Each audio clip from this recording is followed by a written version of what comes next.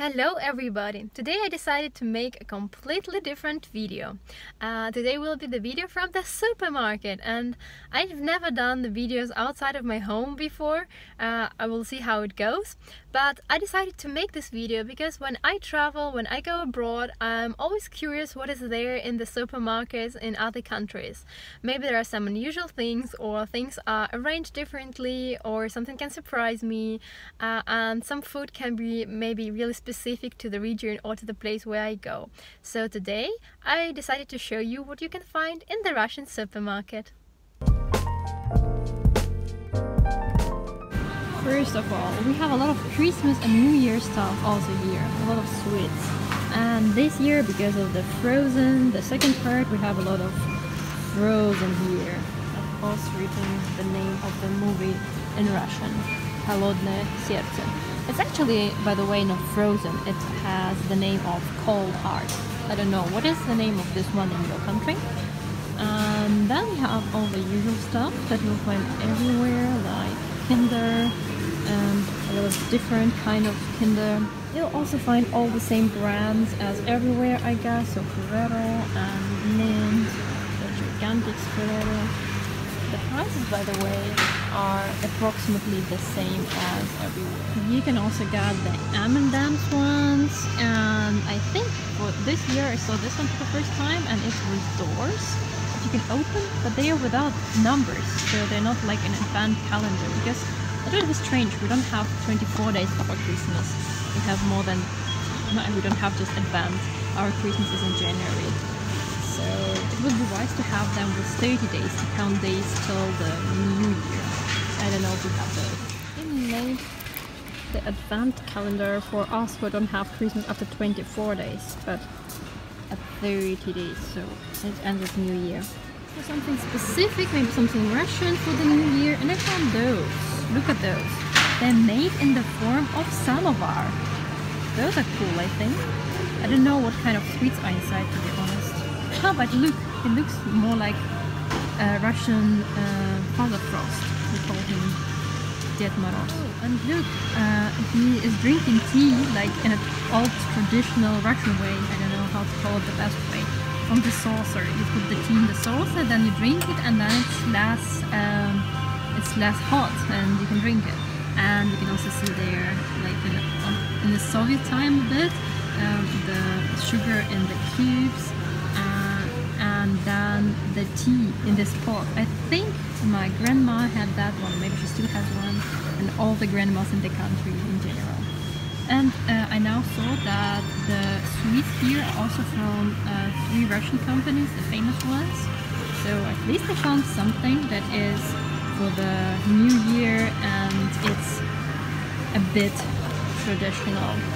Let's find the price. Is there any? I don't see a price, to be honest. All the toys in the supermarket are quite cheap and a lot of plastic. I personally don't enjoy those types of toys. But if you want, you can also buy some of the Christmas New Year decorations here. Very colorful, but again, a lot of plastic, and in my mind, it's a bit too much sparkling and too bright. Told many times that being in Europe, I especially miss Quark. We have a lot of different companies that produce it, and different packages and shape all the Quark. Sadly, we don't have that. I haven't seen that in Germany. The closest thing that we found was Quark, though it's not exactly the same. Quark is more like, we have Quark in this shape, more like between Quark and yogurt. But sadly not the same. And the sirniki, the ones they really like to make from tворог, the like pancakes from the tворог, I cannot make them from Quark. At least they're not as good. But I read in Instagram advice how to make them from Quark, but there are some secrets, and next time I'm there I will try to make it. In general, we have just a lot of dairy products in my mind, just in any usual Russian supermarket. New Year is coming, so on every table will be red caviar. On or on almost all tables. And we'll make butterbrot with them, so bread, butter and caviar. Very traditional to have it on your table. Let's look for the price. The very strange price. It's €0.5, more than €0.5. Why is that so strange? Oh, okay. It's not the real one. It's imitation. It's not the real one. Okay, that makes sense. And also the black one. As far as I know, the black one is prohibited officially, but this one is also only imitation. I guess it's not prohibited this way. But then, what do they make it from? I'm not a big fan, to be honest, so I don't know. And but I wouldn't be afraid to buy this that is an imitation. I need to read about it. Oh, it's something like this, when it's in the plastic just back, this way. Again, imitation, imitированы, so not the real one. And this one is even cheaper. I would not buy it, to be honest. Oh, here I found the real caviar. Let's look at the price. 379 rubles, that's more like it, for 140 grams. And this one a bit cheaper. And here some more. This one for 50 grams. Yeah, for 50 grams, 2,849 rubles. And this one for 100 grams, almost 5,000 rubles. These small ones. Speaking about prices, I think the most gigantic difference for the price is meat. Let's look here.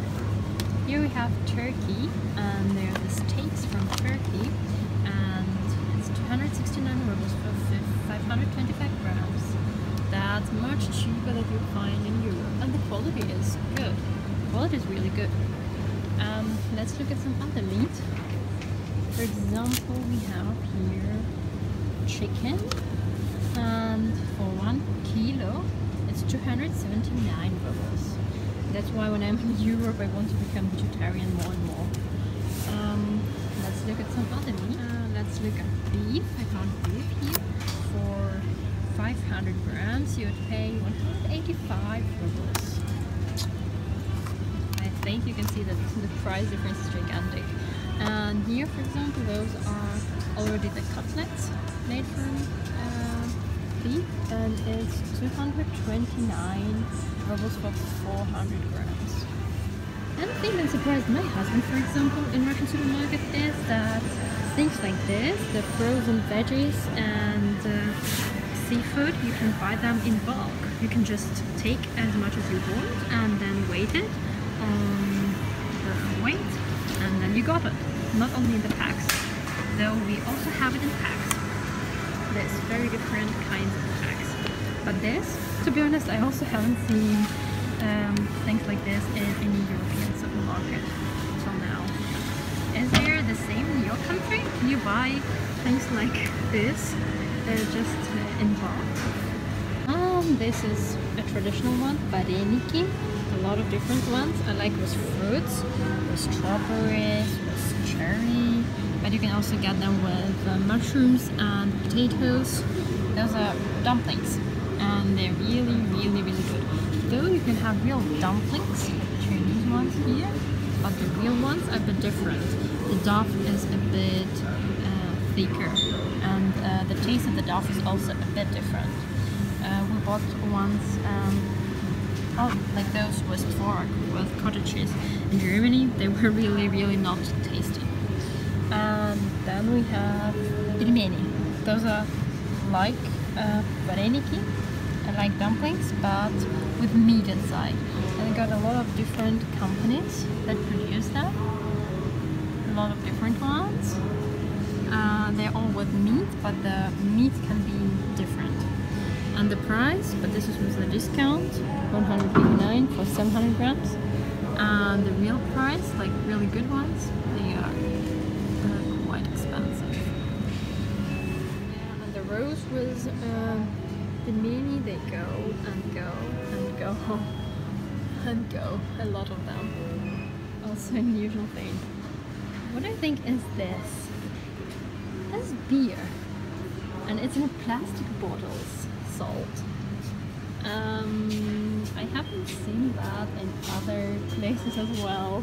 And this one even said Czechska, so from the Czech Republic.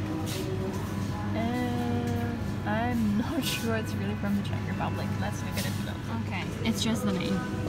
It's brewed here in the next city, but the name is Czech beer. But still, again, plastic bottle. Have you seen that somewhere else? It's a French one. It's expensive. This one is cheaper because it's with a discount. But this one with the caramel is really expensive. I would not buy that. But it's tasty, you know. I tried both of them. And here at least it's written in English and in French. Nothing in Russian on the pack. You can see that, right? And here, next to it, I think this is a German company, and all the Russian letters, and you will read here, Tort, Schwarz, Wald, Tort, cake, Schwarz is black, Wald, forest. But I know that because I know some German. The people who don't know any German, they would just read Tort, Schwarzwald and don't understand anything really. But here, the interesting one, you have Niemiecki Vanilli Pirog Kuchen. So, German, vanilla, cake, Kuchen, the German name for the cake. Interesting decision. I'm really curious how they decide on the names. I've never seen this one before, but I want to show you those sweets. I never saw them really before. It's called Sviza Mushiny, so the tear of a man, man's tear. Who buys something like this? I'm curious. That's not what I would. Maybe they actually taste it. I don't know that. And I'm always searching for some special things to bring to Germany as a souvenir. I like to bring food. And this is my next idea. So if you want, you can also use this idea. So this one is the dessert and it's made only of apples. It's a natural one. So this one is with some additional berries. But here you can find it just with apples. And it's really tasty one. And I think they have even the, oh here I will show you, the Christmas edition with the cinnamon. It's really a nice dessert, and I like the fact that it's very natural, or at least very natural of what you can get in the supermarkets. So that will go with me to Germany soon. Oh, by the way, if you're also searching for the souvenirs in Russian supermarket, search for this red packages, and the company name is Krasny Oktyabr, Red October. They make really good sweets and they are well known in Russia. My favorite ones are those with very famous painting in Russia with the bears, and those are also good with Little Red Riding Hood. That's called like this, Little Red Riding Hood, but you know the fairy tale, right? So my advice, take those. They are not that cheap, but with a discount, especially here, it's a good price. I think I will take about alcohol. The thing is, they will always ask passport if you look at least a bit like you're young, you're around 18 or can be less than 18. So alcohol can be sold here only if you're more than 18. And many times they will not accept your driving license, though I tried sometimes, and especially without makeup, probably I don't look like I'm 18. So I really should remember to take my passport with me. And we here in Russia don't have our ID, we have passport, and it takes a bit more space than an ID, so I normally don't carry it with me. So yeah, a lot of vodka. I cannot tell you more about it, I don't know, but you can see that the amount of choice is gigantic, and it's not only the Russian one, also this Finnish one is very popular, I know, but the rest, close to an endless choice. So I bought everything I needed, and I haven't shown you the payment process, but it's basically the same. You just pay with a card or with the cash money, and questions you can hear in the supermarket are if you need a bag, paket нужен, would they ask in case you need it. I think it's a useful phrase to know in many languages, because this is something you will hear in the supermarket and you need to understand either to do this or this if you don't know the language. But the phrase is again paket нужен, and just basically listen for the word paket is the plastic bag, and then you can say yes or no. And one more thing they can ask, you probably will get that if you have the card of this supermarket, of this shop, so that you can get some more discounts and offers. And this would be у вас есть карта? And here basically listen for the word карта, and card, карта, it will be probably not so difficult. So if you're in the Russian supermarket, you know what you can buy and what to do. So basically in the Russian supermarket, it's like in all other supermarkets, in all other countries. It's not like in the other planet or anything. The only difference is that the range of products is a bit different, and there you can find something specific. But this is the interesting part in my mind, that in the supermarkets all around the world, you'll find some really interesting things. I hope you enjoyed the video, and maybe you even learned some Russian words if you didn't know them before. And see you soon. Bye!